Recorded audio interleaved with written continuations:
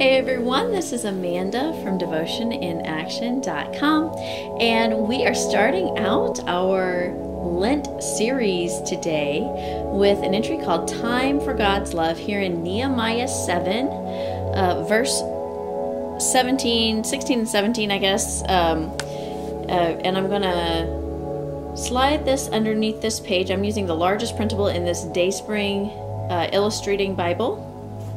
So I have a lot of space that I can fill, which is nice because this clock is pretty intricate, and it took me actually a very long time to complete this entry. I got interrupted a couple of times. So as I edited the video down, we're going to have like some shortcuts through the magic of video. So I'm just taping the page with some washi tape that I'm touching the sticky side with my fingers before I stick it down so it doesn't pull up the fibers of the paper. But that's going to keep that in place. And see, magic of video, I've traced it out in pencil, and now I'm going to trace it in black pen. This pen is a Faber-Castell Pitt Artist pen. It is India ink and does not react to water. That's how I can trace this out prior to watercoloring and not end up with black smudges everywhere and just a mess. So if you don't have a pen that does not react to water, you're going to want to do your tracing in pencil, watercolor, and then trace out in black pen afterwards if you want that lined out look to your artwork. However, if you want to use colored pencils or markers or whatever, you might choose to go ahead and line out in black pen. It's totally up to you. Like I said, we're in Nehemiah chapter 9, verses 16 and 17, which says, "But they and our fathers acted presumptuously and stiffened their neck, and did not obey your commandments. They refused to obey and were not mindful of the wonders that you performed among them, but they stiffened their neck and appointed a leader to return to their slavery in Egypt. But you are a God ready to forgive, gracious and merciful, slow to anger, and abounding in steadfast love, and did not forsake them." So this devotion, like I said, is called Time for God's Love. And in fact, our theme of this whole Lent series for the 7 weeks leading up to Easter is Lent for God's Love. We're going to kind of be focusing in on God's love during this season and as it kind of interacts with the different focal points of the season of Lent. And today, for this week is Ash Wednesday, the start of Lent. And some of you, maybe like me, you've never celebrated Lent before, you've never really learned anything about this, and you might think it's strange and weird, and that's okay. Most of my life, I did not participate in Lent, and I did not know anything really about it. I thought it was something that only Catholics did, and I'm not Catholic, so I didn't realize that actually there are several denominations of Protestant churches that celebrate Lent as well, and that basically it's a season to focus on drawing close to God and getting like prepared for Easter. Sort of like in Advent, we prepare our hearts for Christmas, and we try to keep our hearts focused on Jesus, the true meaning of Christmas. This is a similar thing. Lent comes along with a few extra focal points, I guess you could say. Repentance of sin, because Jesus paid the price for our sin on the cross. And so like kind of recognizing the sin that we have in our lives and repenting of it, and changing our minds to agree with God, and changing our actions to follow His directives. That's a focus of Lent. Prayer, communication with God, like making time in our lives to like spend some time in prayer, spend some time talking with God, expressing our emotions to Him, and then listening, and spending some time to listen to Him, to listen through His Word, to pay attention to what He's speaking to us. Giving to others and caring for the needy, Some denominations call this almsgiving, choosing maybe a cause or a person or a family that you can bless this Lent, and giving to them of your time or money or hospitality or whatever. That's a focus of Lent. And focusing on the gift of Jesus, his sacrifice on the cross, and the power of the resurrection, like leading into Easter, seeing that those steps in the Passion Week, the week before Easter, his steps to the cross, and then through the resurrection as we start to celebrate Easter at that point. So Ash Wednesday, the beginning of Lent, is about coming together in repentance to mourn our sin. It was a custom in the Old Testament in mourning to dress in sackcloth and put ashes or earth on their heads and mourn like if someone had died. And so that mourning over our sin is another way that we can express ourselves during Lent. And so like just a little smear of ashes on the forehead. Another meaning is dust to dust, ashes to ashes. Like from dust we came, and like to dust we will return. For out of the ashes, God created us. We are not our own. We've been bought by the blood of Jesus to live lives for him. So recognizing like who we are in relationship to a holy God. So in this chapter of Nehemiah, the people of Israel are in sackcloth and fasting. So they are they're fasting before God. They're in a difficult spot, and they're also realizing that their ancestors, their fathers and grandfathers and grandmothers and mothers have not followed the directives of the Lord. This set of watercolors is the Starry collection from Kuretake Gansai Tambay. And so that gold I think is really pretty for the clock gears and everything. But you can use like kind of a bronzy kind of color that you mix up from normal watercolors too. You don't need the metallic colors to watercolor this. You could use it like a dark color or a light color. They could be painted white filigree metal. That would be really kind of cool to leave those white and make the colors all behind them too. I'll be interested to see what you guys do, what color choices you make as you are painting this clock. This is actually, my daughter walked by while I was painting it. She's like, that is so cool. I love clocks. And I do too. So she comes by it honestly. So I think it's really kind of a fun entry, although it is very intricate and a little time consuming. Sorry about that.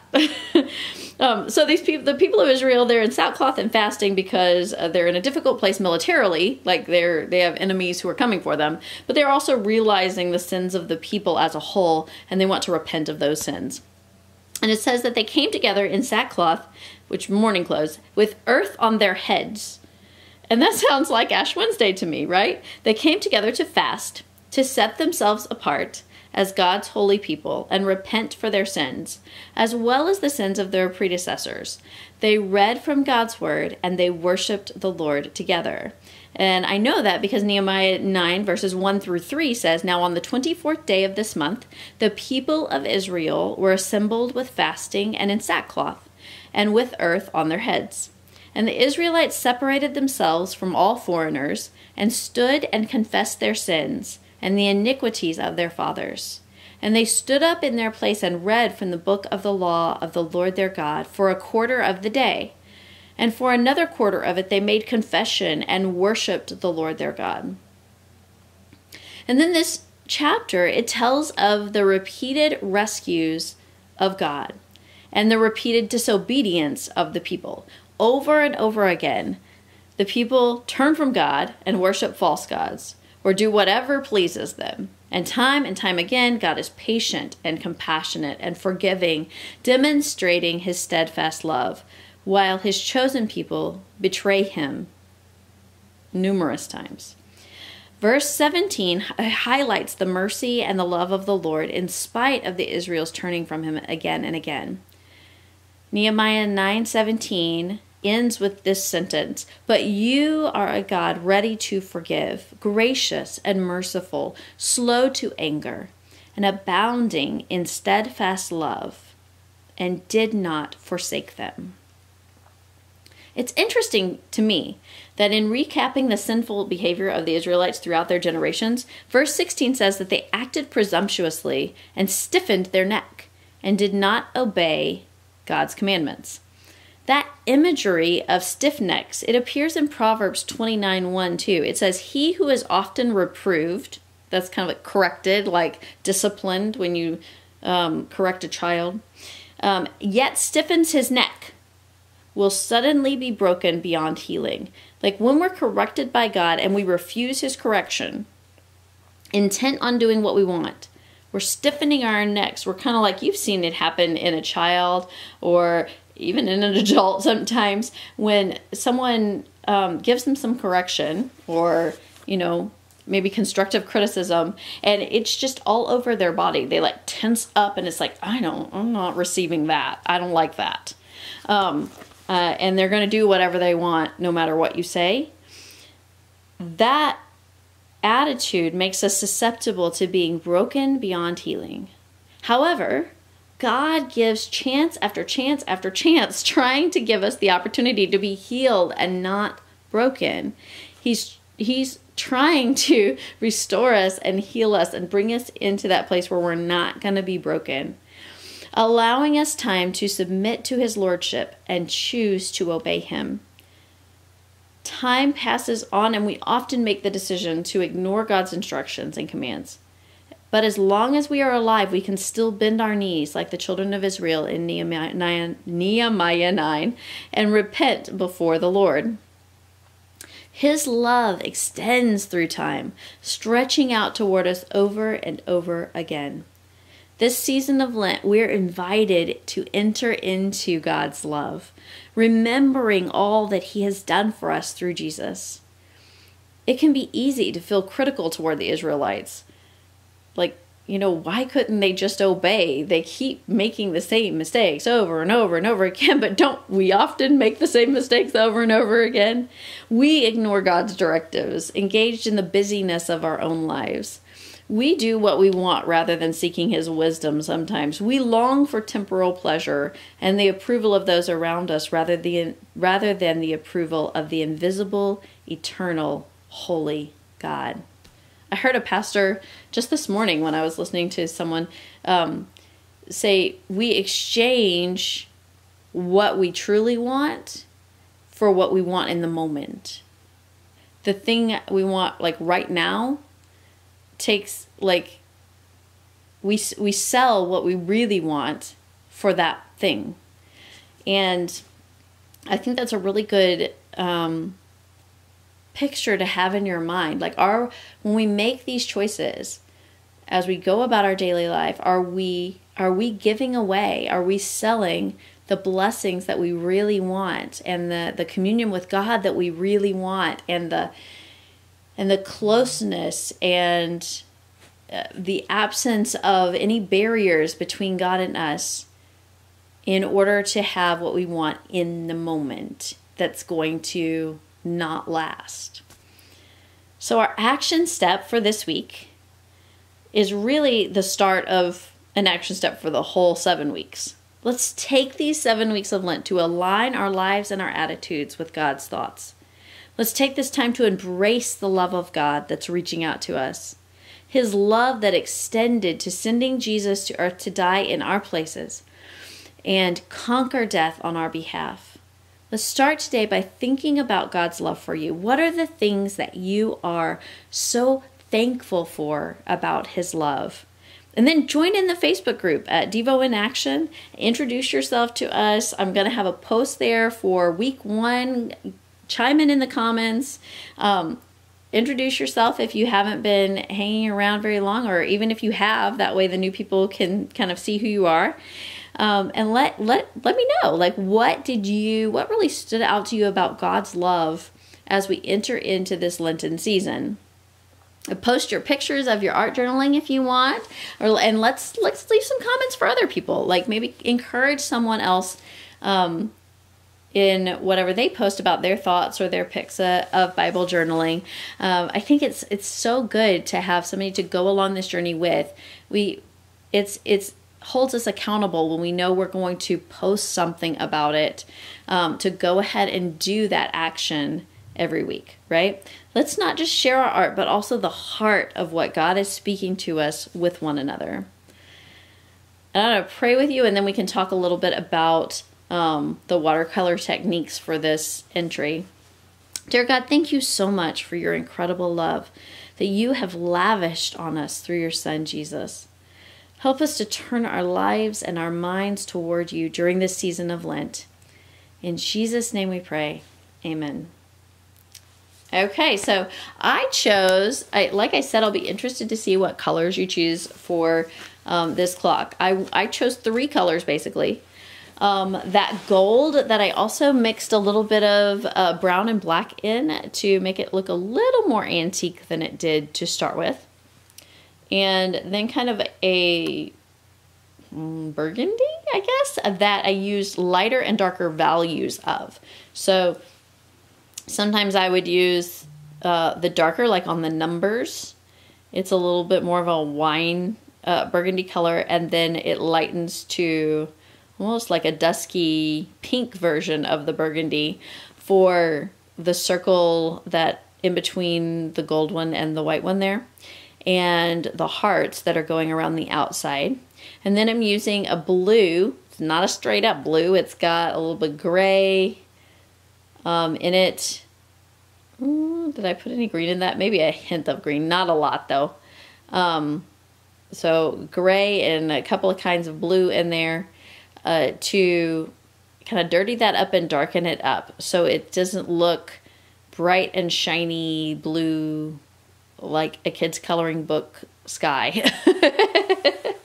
And then I want different values of that on the actual picture. So think about you can think about it rounding down and out, getting darker on the outside bottom edge and being lighter on the upper right edge. So bottom left edge, I've got a little bit darker blue, and upper right, I've got a little bit lighter blue, and that adds a little bit of dimension to this. I'm also adding blue on the face of the clock to really make that gold pop out against it, and giving some more interest to the face of the clock. You could leave the face of the clock white, but I just wanted to watercolor.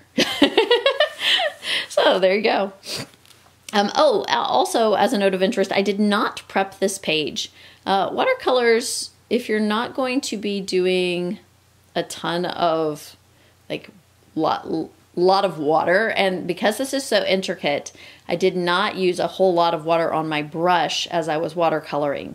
I kept the brush fairly dry as I was watercoloring because I didn't want it to move into the other little tiny intricate parts of the clock. And so I knew I wasn't going to be putting a lot of water on the page, and so I did not prep this page, and it does not bleed through to the other side if you're concerned about that.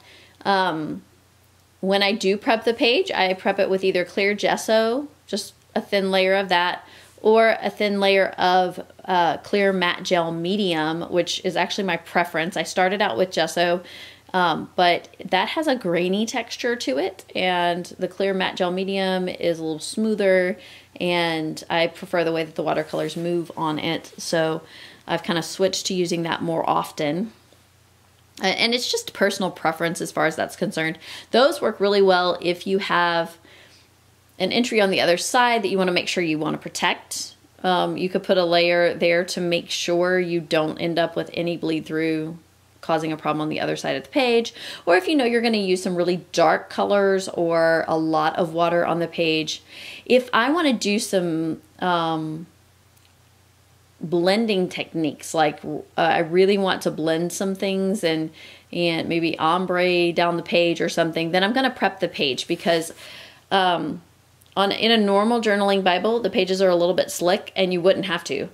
But on the illustrating Bible pages, they are more fibrous and they suck the watercolor in. It's more difficult to blend colors. You have to work a little bit harder, and sometimes you can even like kind of degrade the quality of the paper because the water soaks in so much. So as you try to, it'll start to like, pieces of the paper will start to ball up and come off of the paper sometimes. So prepping the page helps you be able to do blending and work the watercolor more. But I didn't really need to do that on this page all that much. So I didn't prep this one. Now, I didn't like how that clock was just kind of hanging in space. So I'm creating a backdrop to it. It's still going to be hanging in space, but it's going to have a nice like color around it, which is pretty good. I brought that gold back again, and I'm making that darker around the edge of the clock and lighter as we move in. Lighter as you move out to the edge of the page. I cannot talk or think today, obviously. And really like how that kind of sets this clock off. It looks really nice that way. And speaking of looking nice, take a look at the fact that you can look straight down on my page now. That's kudos to my husband. For Christmas, he got me a tripod rig that makes it where my camera can hang straight down on the page. It's not tilted at all, so you're getting like flat view, which is awesome. This is my first entry to do with it, and I totally love it. So yay for that. Just drawing that page really quickly before I write on there. The hashtag for this series is DIA, standing for Devotion in Action, Lent, L-E-N-T, 2024, and this is week 1. My handle on Facebook and Instagram and YouTube, is at Devo in Action. At YouTube, it might be at Devotion in Action. But come and check me out. Thanks so much for watching, and I'll see you next week.